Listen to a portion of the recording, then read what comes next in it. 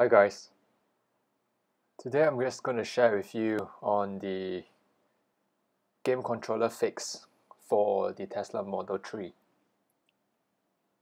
So when you first plug in both your controllers, you see that the lights on your controllers are actually flickering green.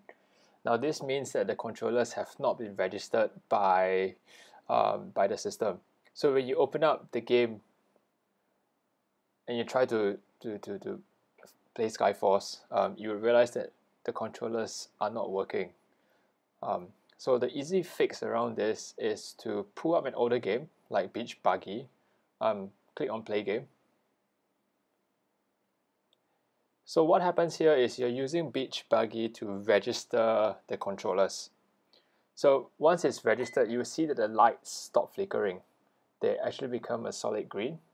That's when you know the controllers have been registered by the system.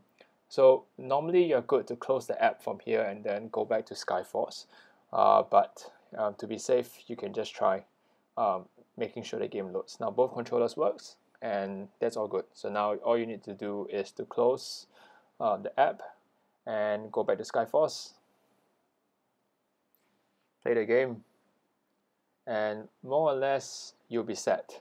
So the controllers I'm using here are Xbox One controllers. They are wired controllers. I'm not using any wireless controllers. I'm using a USB-C adapter to attach the USB-A ports to the car. So there you go.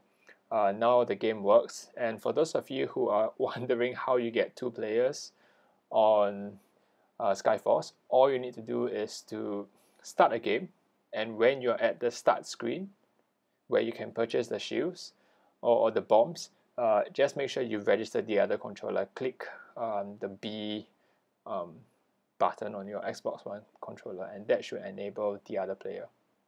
Alright, there you go. That's a quick fix for game controllers on your Model 3. Thanks guys, see you around.